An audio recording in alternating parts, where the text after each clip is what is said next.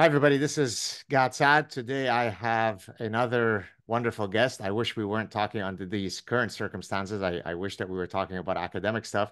I have Professor Shai Davidai, who is a assistant professor at Columbia University's Business School. We have a lot in common in terms of academic background in that we both hail with our PhDs from Cornell. And actually, Shai's doctoral supervisor, Tom Gilovich, is actually one of my professors at Cornell. So, Shai, welcome to the show. Thank you for having me, God. And it's interesting because there's always this immediate kinship when you hear someone who crossed paths with Tom Gilovich. For me, it's like it's a lineage kind of thing. Oh, So Tom is unbelievable. And actually, in my, I guess you can't see it here, but in this book right here, my latest book on happiness, I have a whole chapter on the psychology of regret. mhm. And of course, as you probably know, or maybe some of our viewers don't, so let me just mention it. Tom was instrumental in studying the two sources of regret that loom over our heads, the regrets due to action, regrets due to inaction. And it turns out that over the long-term view, the things that we didn't do, the inactions are usually the regrets that haunt us the most. So yes, Tom is a fantastic guy. Do you ever Yeah. get a chance to go back to Cornell? I try to go twice a year. So Tom, our relationship has evolved from mentor-mentee to colleagues to just friends. We're a generation apart, but we just enjoy each other's company. We did end up actually doing some research on regret ourselves, following up on his work in the 90s. And one of the things that I've always loved about Tom's way of looking into research and looking into life is that they are really, you know, indistinguishable, right? He studies real life things, and then you can take the things that he studies and apply them to real life. And for me, the research on regrets of inaction, failures to act, and how that ends up haunting you for the rest of your life is in many ways informed a lot of the decisions in the past 4 months that Yeah. uh, you know I know what I'm more or less likely to regret. I'll be more likely to regret not speaking up than speaking up and bearing the costs. Even though it may be in the short run, things are different. But in the long run, I know that the research has my back. I mean, beautiful way to set up what we're going to be talking about. You're exactly right. So I guess I first heard of you when you put up this very sort of impassioned clip, maybe 7, 8 minutes long, where you're standing in the public square, I think on the Columbia University campus, and you're sort of talking about some of the difficulties that you're seeing on campus post October 7th. Maybe we could start there and then drill down. Yeah. So, I mean, there's many different ways to tell the story depending on where it starts. Um, but I think the most um, parsimonious way, right, would be to start with October 9th or October 8th, when a couple student organizations here wrote up here at Columbia, wrote a letter that basically not just justifies or excuses October 7th massacre in Israel by Hamas, but actually glorifies it, calling this an historic day and things that we have been in the past 4 months have become desensitized to, but are really shouldn't be desensitized to because these are horrific views, basically calling the targeting of civilians a success story. And then these organizations had a protest on campus, which was a very jarring moment for me, both as a an Israeli and as a Jew, seeing the amount of hatred and vitriol that was expressed and the amount of support that was being uh, chanted for Hamas, but also as an academic, seeing that this is happening at my university, at any university, right? This kind of rhetoric that you would not expect um, in any other context with any other group. Um, so a week later, some of my students at Columbia Business School organized an anti-terror vigil, basically standing there in support of the targets, the victims, saying nothing about, not saying anything about whether there should be a war, shouldn't be a war. It's all about just like terrorism is bad. Like it's not a hot take. It's not a position where you can take a for or against, I thought. Um, and, people were standing there holding candles, uh, posters of the kidnapped. Some people were talking about their own experience, a woman who's been um, in the forefront of volunteering with the families of the kidnapped, the hostages, talked about her experiences. A student who was physically attacked while posting posters of the kidnapped was told about his experience. And then I kind of had to get some stuff off my chest. And so And I that was talked, that and clip was your first foray into publicly addressing the issue. well, I was before that. I was discussing it more and more on social media. I had very limited social media presence. Um, you know, before October 7th, I had my social media followers were in the hundreds, and it was only academics talking about our research. Now it's in the tens of thousands um, because of that. So it was one of my first forays into speaking up and speaking out against what I see um, as a real moral bankruptcy.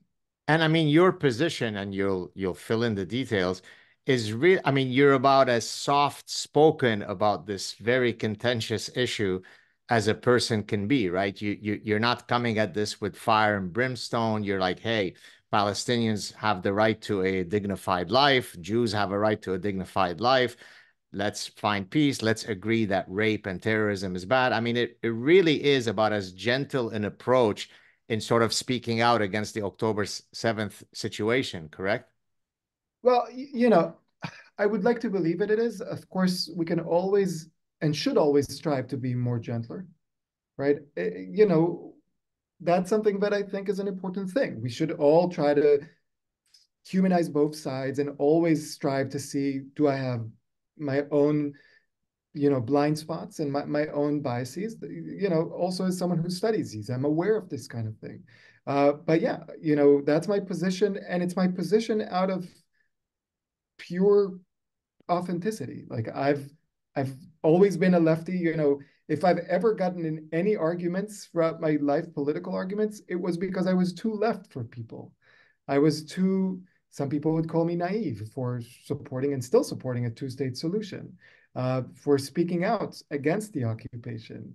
And when I say occupation, I mean the 1967 armistice line, not the what people are saying now that everything is an occupation, which of course is not. But um, you know, I just I really was just speaking out for myself, and this is another thing that's important to note. Like I've never argued that this my view is the right view. I've always argued that this is a view. I am just a guy. I'm not speaking as in terms of an organization. I have never said anything about the war in Gaza, good or bad. I have never, I've always empathized with loss of civilian lives in both sides because it's both sides are suffering.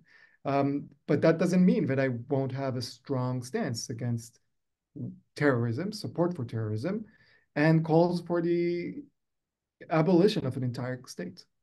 And so there are three different groups at your university that we could talk about in terms of how they reacted to your public engagement. And then we could talk about the more general public. You said that your social media platform has grown quite a bit over the past few months.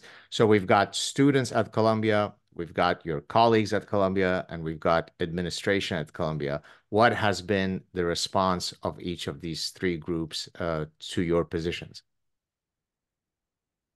Um, I know that those are the natural fault lines for an academic to think about, but I actually don't think that those are the ones that I can make generalizations about. I actually think that there is there are three different fault lines. There are the supporters, Jewish and non-Jewish students, faculty, and staff who have been amazingly supportive, A lot of people are doing a lot of stuff behind the scenes. Um, a lot of people are documenting things, writing letters, getting in touch with donors, right? So people think that I know I am speaking for myself, but people think that I'm the lone voice. And it's like, I'm not the lone voice. There's actually hundreds and maybe thousands behind me just at Columbia. Then on the other side, you have I don't have a word that's better to describe it other than the terror sympathizers, right? And when I If say you want to terror, make it softer, you could just say detractors, maybe. but it's not just detractors because, and this is both students, faculty, and staff. And, we had a faculty letter here, including some people from the business school who signed a letter calling the October 7th massacre a military action, right? We have had student organizations having quote unquote teach-ins about how rape is, a way of resistance. Right. So, for me, that's more than just the detractors, right? There's something deeply disturbing in that group. Um, and it's a small group. It's a small and very vocal, very powerful group, but small. Um, and then you have the middle, the vast majority who are just silent. Many students, I don't blame the students. They are here to study. They are here to get an education, not to get into, shouting matches. Um, but most faculty as well that have not spoken up. And at first, they never publicly spoke up about October 7th, which was a problem. Then they never spoke up against the fact that there are people that support October 7th here on campus. Again, was disturbing for me. But the third, maybe more personal insult is that when they saw the personal attacks on me, they never spoke up. Even if they disagree with what I'm doing or agree with what I'm doing, but disagree with the style, which is fine. You don't have to agree. Um, the fact that no one spoke up and is still not speaking up about, the silencing campaign of a fellow academic, that no one spoke up about the hatred and the anti-Semitism that I'm been a target of, and they're CC'd on the emails. Almost all of my colleagues step out my door, I see all of them. They're CC'd on the emails. I've been hurled the worst insults a Jew can be hurled at, and no one spoke up. That's the scary thing for me as someone who's devoted the last 13 years to studying social psychology and how people behave in groups. Yeah, of course, I fully empathize with what you're going through, and this is something that I've been experiencing for several decades as probably the most vociferous voice in academia, speaking not just about, I mean, frankly, uh, speaking for a pro-Jewish state or against some theological positions in the Middle East is hardly the only thing that I talk about. For example, all of the woke stuff, as you may know or not, in this book, The Parasitic Mind, is all about where do these woke parasitic ideas come from, and regrettably, they all come from the university ecosystem. So I've been someone who's been at the, if I can say, at the forefront of all that kind of hate. And actually, I'll talk about something that just happened this past weekend, and then I could have easily cowered and said, let me not speak to Shai because it's only going to add fuel to the fire. So over the past weekend, I found out because some people sent it to me that there are several websites that posted a clip definitively, quote, proving that I am a Mossad agent. The story comes in from uh, something that I discuss in the happiness book in the chapter on the importance of play to happiness. And this is something that happened in 1982. I'm 18 years old, where I discuss how there were some Israeli security people who came to ask me to do certain things. And I actually just posted today the excerpts from my book that exactly speak to that story. That was taken as proof that I'm a Mossad agent. Now, what that does, of course, is it puts a huge target on you. Not only are you an outspoken guy who is Jewish, not only are you an outspoken guy who is Jewish, who's got family in Israel, not only are you a Jewish guy who's got family in Israel, but I am the Mossad agent who is orchestrating the entire puppeteering of the universe. So the amount of threats I got and so on is just bewildering. And the host who had started the clip has written to me, and he's now put out a statement. He said, I feel like such an idiot that I set up the clip where he jokingly said, so, professor, I didn't know you were a Mossad agent. And then I answered, I played along. They took that, and now on an endless number of websites, the Zionist comes out as a fake Canadian, fake Lebanese, he's a Mossad agent, and so on. Now, I could have easily said, well, what would be a very good thing to do today is not to speak to Shai because, if anything, this is going to confirm that the two Mossad agents are speaking to each other. But then if we do that, if I keep quiet and you keep quiet and everybody keeps quiet, then slowly we are led to the abyss of infinite lunacy. So if nothing else, this long-winded story is to tell you, I feel your pain. Welcome to the infinite abyss of darkness. But I'll tell you, I mean, first of all, thank you. It's weird that you'd say that because in the past 4 months, I have been also been blamed for being a Mossad agent, which is so funny because first of all, I am such a wuss, I would never be able to pass the Mossad test. But That's second, like exactly what a Mossad agent would exact. say, But Shai. the second thing is, the Mossad, like if I was a Mossad agent, why would I have such a big audience? I'd be, but for putting that aside, so I've been blamed as a Mossad, and my dad has been blamed as a Mossad. They're also going, and it's the irony is this is not new. They did this to Dreyfus before there was a state of Israel. The Jew as the double loyalty Jew. Every time that someone writes about me, I don't hide the fact that I'm Israeli. I'm Israeli. And I'm not a US citizen. I'm a green card holder. Every time someone writes about me, they make a point of noting an Israeli foreigner in the US, right? Like they want to make that point, not realizing you're falling into the oldest anti-Semitic tropes that the Jews as these treason, double loyalty people. I, I just see it as part of the problem. But you mentioned something about like speaking up against the quote unquote like the culture in universities, and you know again, the irony is that I have always been the perfect Jew or the perfect Israeli, right? I am the left-leaning Israeli who opposes Netanyahu's government. I took a punch to the face from an Israeli cop in a protest against Netanyahu's government.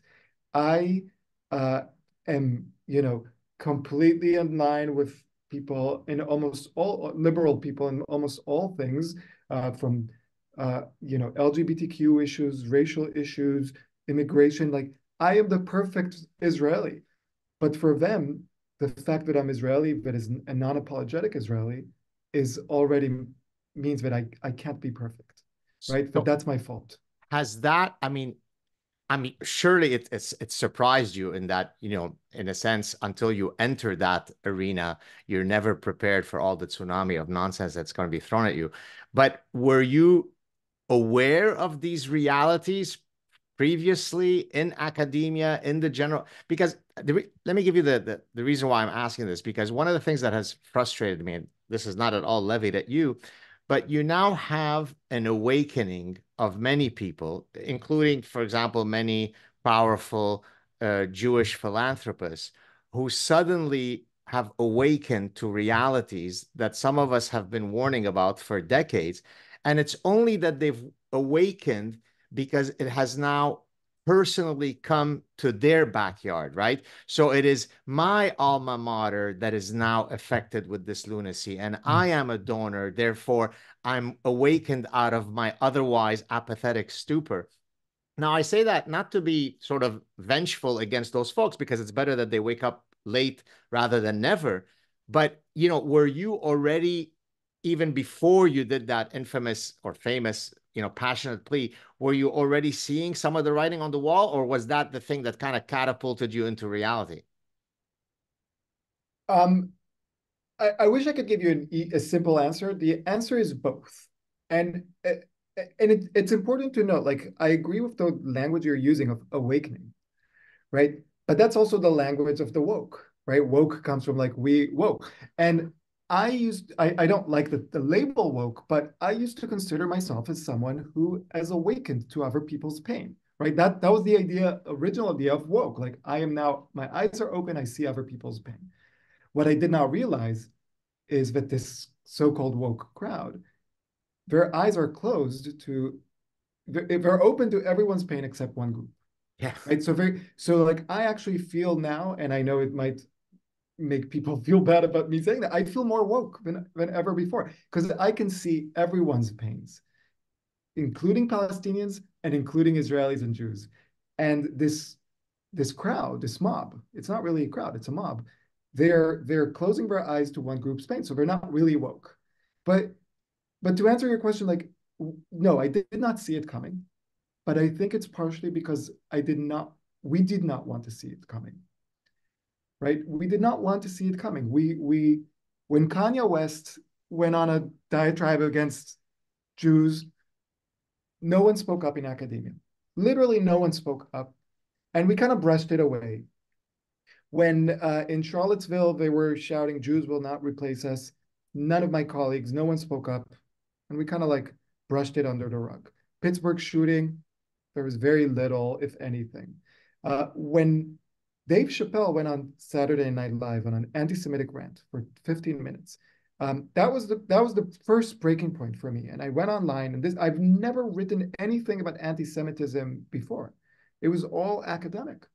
And I went online and I said like that it's disturbing to me that none of the people that I hear speaking about any other kind of racism and prejudice aren't saying anything. They're actually calling him a genius. This was November 2022. And no one, and it that message kind of like died in the ether. Nobody said anything. And then when October 7th and the aftermath arrived, the these seemingly isolated incidents that I was used to see in my life now connected, and now I can see like I should have known, but I didn't. I saw all the dots, I just didn't want to connect the dots. But when you connect the dot, it draws a very clear picture, and the picture is of anti-Semitism, or at least with a blasé attitude towards anti-Semitism. I don't think most of my colleagues are not anti-Semitic, but it's not in their top priority to stop anti-Semitism as it is to stop other types of prejudice.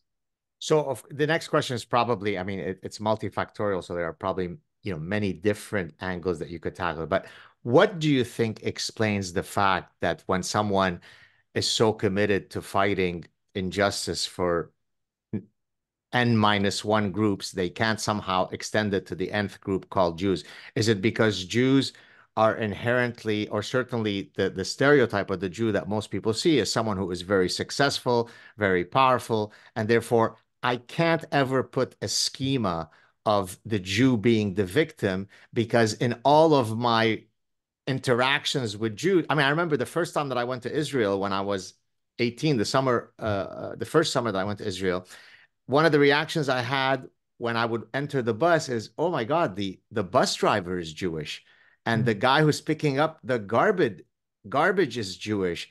And I thought, Yeah. because I'm only used to seeing that the Jews are not, not to use anti-Semitic stereotype. Well, They're bankers and they're physicians and they're professors and they're music orchestrators. They're not garbage. So could it be as simple as that? well, nothing is as simple as that, right? But like you're right. I mean, the model minority, Jews have been a model minority in at least in the North American and Western Europe context for years. And partially because Jews convince themselves that if we will be just a model minority, they'll accept us and leave us alone, right? So ironically, because we did everything right, we're being punished for it. But I think the other thing is that Jews, the Jewish people are a very certain type of group that cannot be easily categorized in the binaries that have completely infiltrated every academic speak, Yes. right? We're not just a religion, because I'm an atheist, and I believe you are as well. Yeah. I celebrate some of the holidays, for tradition, but I don't believe in God. We're not just an ethnicity, because my ancestors came from Eastern Europe, and I read that you're from Lebanon Yes, originally. Arabic So speaking, but apparently I'm a Arabics. fake Arabic guy. So it's not just an ethnicity. Um, it's also a group you can join, you can convert to. So we call ourselves the Jewish people, not the Jewish race, not the Jewish religion, the Jewish people. And therefore, people can't really peg us. They say, I care about all ethnicities, but Jews are not an ethnicity. I care about all religions, but Jews, maybe Judaism is, but Jews are not. So it gives them a carte blanche to just not care. This is why we don't fall under the auspices of DEI, Yeah, right? Which, I I find I think that DEI initiatives, at their core, are important initiatives, right? Diversity is important, equity is important, inclusion is important. Maybe taken to the extreme, it leads to some, backfiring policies, but the core ideas are important and valuable. But the fact that the inclusion of Jews in academia is not a priority, it's not even under the auspices of DEI, the felt inclusion, then that shows me that society is built up in a way that doesn't really require the inclusion of Jews as an equal ethnic minority yeah, no, that or makes religious minority or whatever kind of minority. no, I like that answer. I've recently been giving several talks on, the increase in global Jew hatred and so on. And so I break up the sources of hate into different categories. Sometimes they can overlap, but there's sort of three distinct groups. There is, of course, sort of the progressive leftist academic type who typically will drive their Jew hatred as relating to, the geopolitics of the Middle East, the Jew as the oppressor, the Palestinians as the noble victims, and so on. So there's that dynamic. So that's one group. There is the Jews won't replace us kind of, neo-Nazi types. And then there is the third type, which is the Islamic-based Jew hatred. Now, one of the things that surprised me after October 7th is the extent to which in whichever direction I turned, I was getting it from all angles. Whereas at first, in previous years, there might be some incident that causes neo-Nazis to focus on me obsessively for a month and then go away. Or another time, there might be another group. But here it was sort of an orgiastic fest. In your case, are you able, not that we want to create a competition of who hates us the most, but is there a unique group or is there a unique dynamic where you say, it's largely coming from the progressive academics, or what's your thought on that? Oh, wow. You're basically asking me to analyze who are all the people that are hating me now. In the last 4 months, the weird thing is that, so first of all, I should say in the last 4 months, I've been getting more love and support from strangers than I ever had in my life. And I'm so grateful for that. I couldn't do this without people reaching out. Although to me, it's always a bit kind of humbling because I feel like at least get to know me first before you love me. Um, but I think the same thing happens. So I've been getting the last 4 months the most immense hatred and vitriol um, for from random strangers, and I'm talking thousands and thousands, maybe tens of thousands of people. And I say, like, at least get to know me before you hate me. You might find something that you actually merits hatred, but get to know me first. Um, I've realized that I've become a tabula rasa for haters, right? They can project whatever they want at me. And that's what I've been experiencing. So I've mostly been experiencing it from what I call the illiberal left, right? These people in the, poison Ivy League schools, in the inhumanities. These, like I've created labels for them because I don't know how to think about them. But they project onto me this white supremacist, racist idea, which is completely not like, they say that I'm a genocidal baby murderer, like just the most horrific stuff. I have also been getting a bits from the extreme right who are projecting the opposite. right? These are the globalists that are trying to change the order, and like the non-whites are trying to bring the whites down. So like, David Baddiel talks about Schrodinger's Jew, the Jew that is both white and non-white at the same time. And I've been experiencing that. So both are happening at the same time. It's way, way stronger given the current context and given what I've been speaking up against from the illiberal left. Wow. Um, By the way, I you know David Baddiel. I just had him on my show oh, recently. Yeah. So go ahead. but this is for me, this is part of why I did not want to see or was unable to see. Like in the past 4 months, I've read David Baddiel's both of his books. Yeah. Jews Don't Count is incredible in not just explaining what's happening, but foreseeing what's happening. I've read Barry Weiss's How to Fight Anti-Semitism, which I think should be required reading, just like people were saying that the new Jim Crow should be a required reading. And I agree. Like both things should be required reading. Even if you disagree with the points made, you should be required to engage with the questions. Um, I've been reading, I read People Love Dead Jews, like just try to understand what's going on.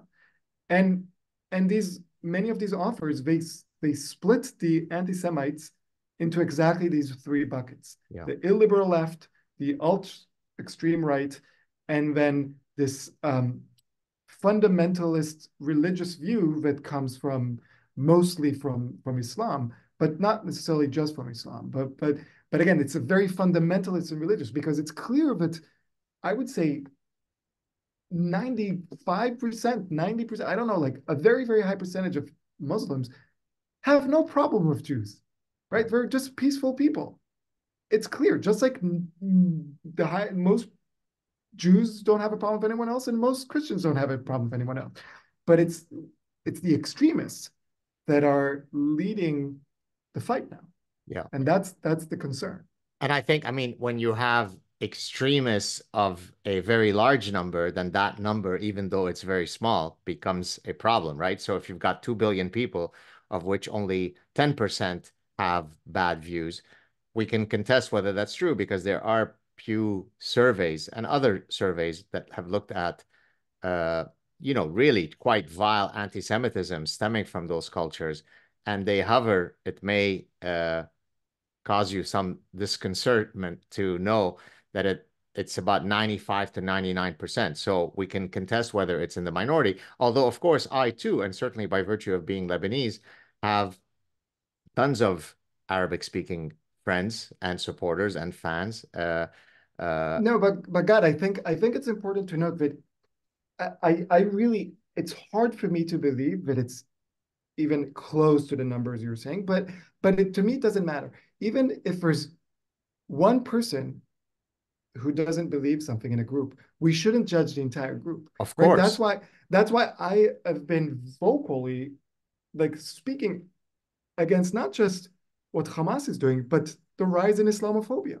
yeah, Islamophobia is as abhorrent as anti-Semitism. It just there's I don't differentiate between the two. At the same time, just as I can say there are extremist Jews, yeah, right wingers that are just extremist Jews that I completely denounce, there are extremist Christians and there are extremist Muslims.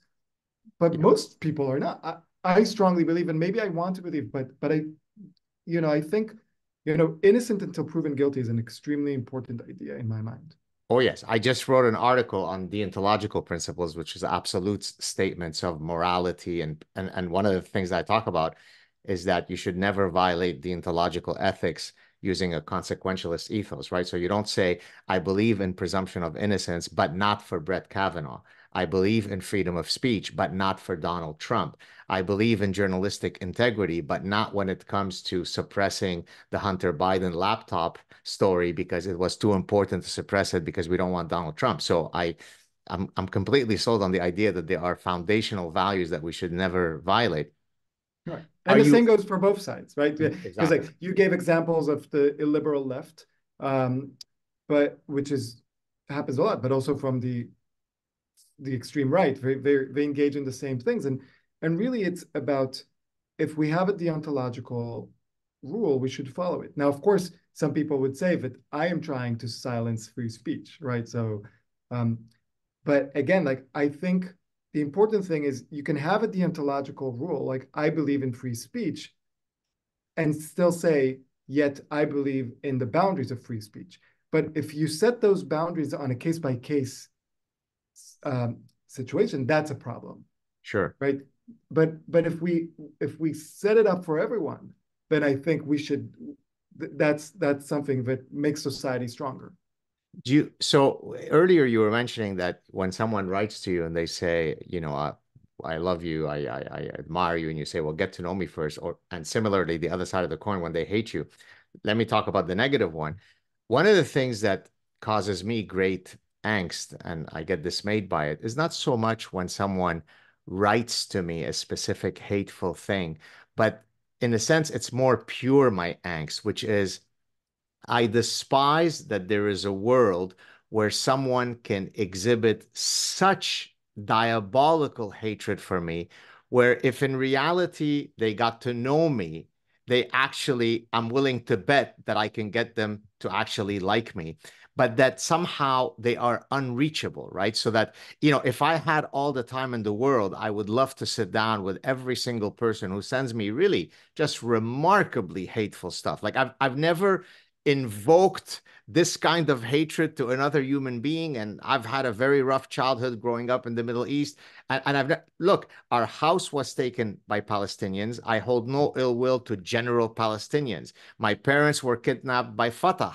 I don't hold ill will to general Palestinians. And yet people can ascribe the worst traits to me. And that actually leaves me quite sad and at times heartbroken. Do you feel the same way, or do you think that there is some magical future utopia, unicornia, where kumbaya, we can get rid of this? Or is this part of the architecture of the human spirit? Look, um, I I'll start by saying that my entire worldview about human nature has been shaken since October 7th, I right? would think so. I'll start by saying that. And first, just like seeing the things that happened on October 7th, and then seeing the reactions here and around the world. Um, but we also like, I was enthralled with social psychology as an academic field, exactly because while it was, it started in 1897 with social facilitation work, with people riding bicycles and pulling ropes. It really got a boost after World War II, where there were two main questions being asked. You know, why do people, how do people do really evil stuff? That's the Milgram experiments, most Exactly. famously. And the second was, why do good people stay silent in the face of evil? And that's the Solomon Asch work. And I think that even while I have studied this, I have taught this, I have still really underestimated the power of the situation. The situation and social norms are just stronger than any individual will. And that's what we're seeing now. Um, the hatred that people are exhibiting now towards me personally, and forget me, like, who am I? I'm like someone who spoke up. They're exhibiting towards the victims. And by the way, we should be intellectually humble here. Some people are exhibiting it towards the victims in Gaza. Like the fact that people are exhibiting such hatred, to me just shows that the conformity and social norms are stronger than, you really need strong character. That being said, we should not accept it. And unlike in the 1930s in Germany, now we have a record. We have a public record. And when this public hysteria, this anti-Semitism ebbs and flows, when it calms down, we will remember. We will remember all the people who openly, you know, called for violence against Jews, who personally attacked Jews and Israelis just for speaking up, like myself.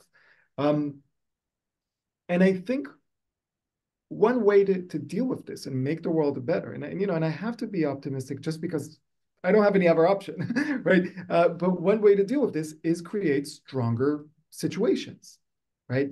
You know, we can't rely on people to be good people. We can't rely on people to uphold norms. We need to create institutions that, you know, have clear boundaries. Because if we don't, then we'll just see this again and again. And this time it's the Jews, but it's not. We're not always going to go for the Jews, right? Well, there's an expression, by the way, you may know it given that you hail from Israel, but it's a Middle Eastern thing that says, first we come for the Saturday people, then we come for the Sunday people, to your Right. point, right? Yeah. So it may start with the Jews. That might be the proverbial, canaries in the coal mine, but hatred is not restricted to only one group. So once we finish with group A, we move on to group B. But that's what, in a sense, makes me a bit more pessimistic in that I don't think we learn from history. I don't, yeah, I mean, yes, most people are lovely, most people are kind, most people are peaceful, but it is part of the architecture of the human mind, regrettably, to be coalitional, to view the world as us versus them, blue team versus red team. And so, a few months ago, I don't think you and I knew of each other yet. I had posted a tweet, Shai, that had gotten a lot of attention, but for a very interesting reason. I think it had gotten, I don't know, 11, 12 million views because it was a very dark and solemn tweet that I had put out.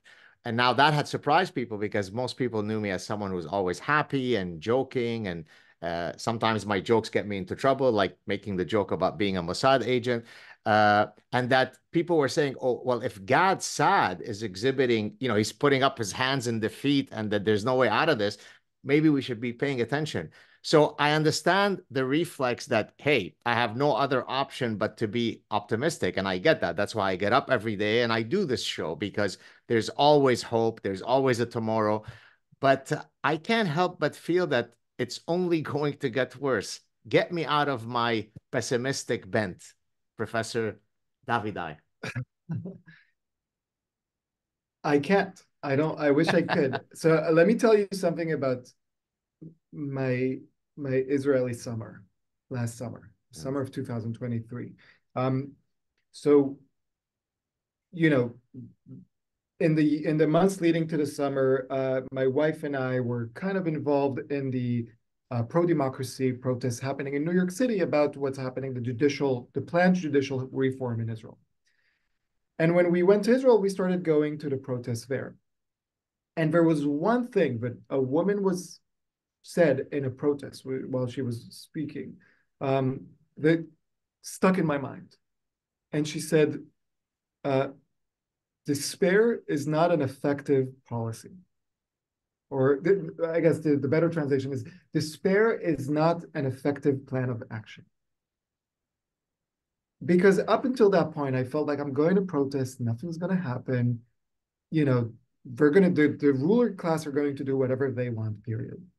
But when she said that, I realized, like, yeah, even if I feel that, even if I wake up despaired, go to sleep despaired, I have to go and act as if I am not despaired. Um, and I think it's the same here. It's independent of how pessimistic I am about what's happening in the Israeli-Palestinian context, what's happening with anti-Semitism in the US, what's happening with um, the silencing campaign against me in my professional society and at Columbia. Independent of all that, despair is not an effective plan of action. I have to keep going as if I believe that this will have an effect. Hopefully, hopefully it will. But if not, then I know that I'll tell my kids, you know what? That year, 2023, 2024, I spoke up. Yeah, beautiful. Well, actually, in the last chapter of the Parasitic Mind, I use the call to action, activate your inner honey badger. And the reason why I use that, Shai, I'm sure you can understand it, is because the honey badger is not arguably has been ranked actually by animal behaviorists and zoologists as the most fierce animal alive. It's the size of a small dog, and yet it could withstand the attack of 6 adult lions. How does it do that? It's fierce, it's ferocious.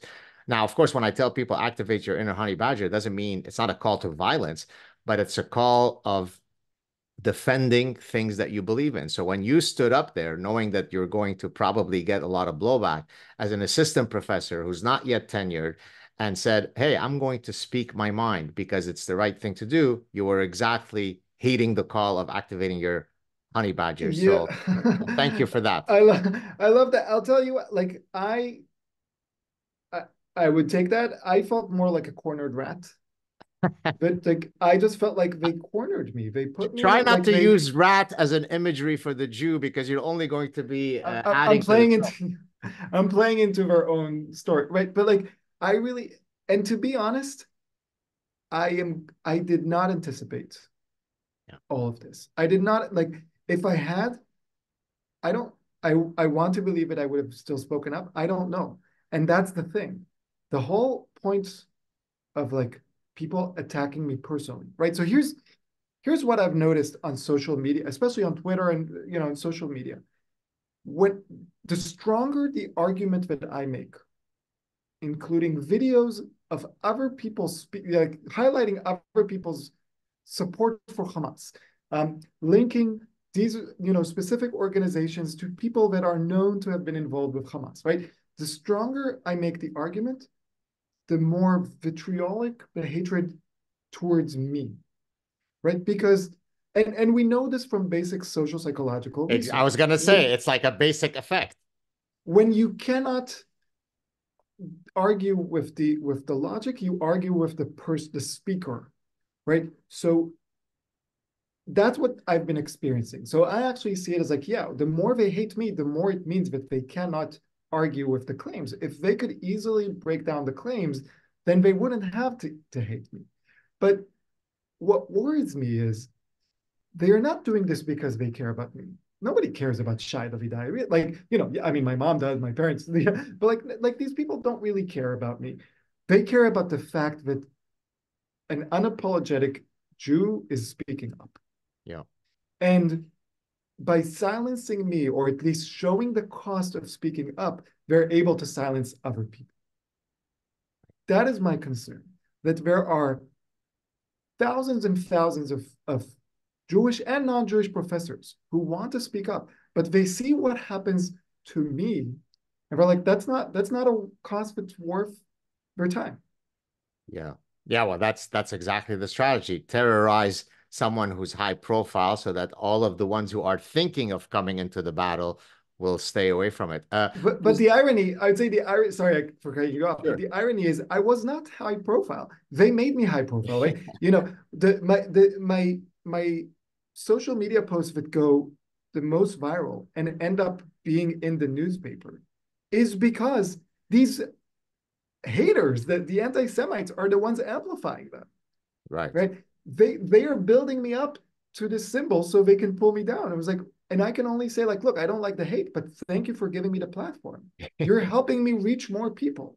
Indeed. I before we did our started our conversation, I just wanted to get a sense. That's how I found out that you were from Cornell and so on. I went and checked your CV, and you are way more productive than President or former President Claudine Gay, and you're only an assistant professor. I think maybe in 2022 alone, you had published more stuff than her.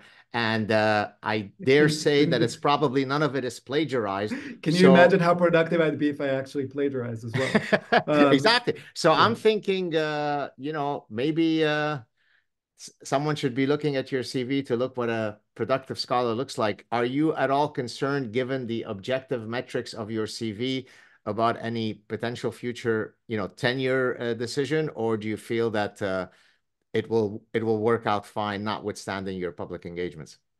If you asked me on October 6th, you'd get a different answer from now. So like on objective metrics, um, I'm doing fine, and I shouldn't be concerned, right? Like I am publishing, I'm doing what I see as good work, and publishing in good places. I get really good teaching evaluations. I love teaching. I've been in different awards for teaching. Like I just enjoy teaching. I see it as a mission. Um, but we also know how academia works. Academia works in a subjective matter. You bring in 20 people, colleagues into a room. They look at the objective number, and then they make objective performance, and they make subjective judgments, and then they elicit subjective judgments from other people in the field. in order to make a seemingly objective argument. Now, I'm not the first or the last person to note the problematic nature of the way things are being, the decisions are being held in academia. I will not be surprised if my activism costs me my job. Do I want it to cost me my job? No, I love Columbia. That's the whole reason I'm fighting, is because I think Columbia and universities can and should do better. And I want to be in an institution that does better. That's the only reason I'm fighting. If I thought that I can't make it better, if I thought that, or if I hated it here, I would leave. But I think this is, it's a great institution on paper. And I just want to make it great in practice as well. But yeah, right now my job is in danger. I mean, there's stuff that I cannot share yet, but I would just say that, there are certain entities within the university who would be very, very happy to see me silenced and go away, and are using whatever processes they have, to weaponizing whatever process to shut me down. Now, some people, when I speak about that, some people say, look, look how he's crying, it's about he's dealing with the consequences. Like, yeah, if this is the consequence of me speaking up, I'll bear the consequences, but I'll also highlight the consequences. Again, to show people what happens when you speak up against the homogenous view on campus. Beautifully said. Is there any way that if people want to directly support you in whichever form that might take, please tell us how they might do so now. I thank you so much. I mean, so first of all, I've been telling everyone, like everyone who sends me private message, I thank them so much, because just knowing that there are people out there already is very helpful. It makes me feel less alone. I ask people who feel safe doing so to speak up. Speak up on social media. And again, not because they specifically care about me, but because they care about the consequences of silencing someone like me, just like I would speak up for someone else. And then there's someone who set up, I don't know this person, but I met them through social media and Instagram, and set up a website called saveshai.com, where they were like, hey, like, he said, like, I think it's a he, I assume, because his name is Abba Says, that's his thing. So I assumed it was a he. He says, um, we got your back. And I was like, I don't know this person, but like, it shows me what real camaraderie is. And I'll tell you what, it's not buying something on Amazon to make you seem like an activist. It's doing these kind of things. Beautiful. By the way, for those of you who don't know, Safe Shai, Shai is SHAI. So Yeah. safeshai.com. What a pleasure having you. I'm sure that only good things will happen as a result of this. There are little bits that you have to go through now, but in the grand scheme of life, later in life, when you look back, you'll have nothing to regret about, because you did the Okay. courageous thing. Thank you so much for being on. Stay on the line so we could say goodbye offline. Thank you so much, Shai. Real pleasure having you. Thank you so much. Cheers.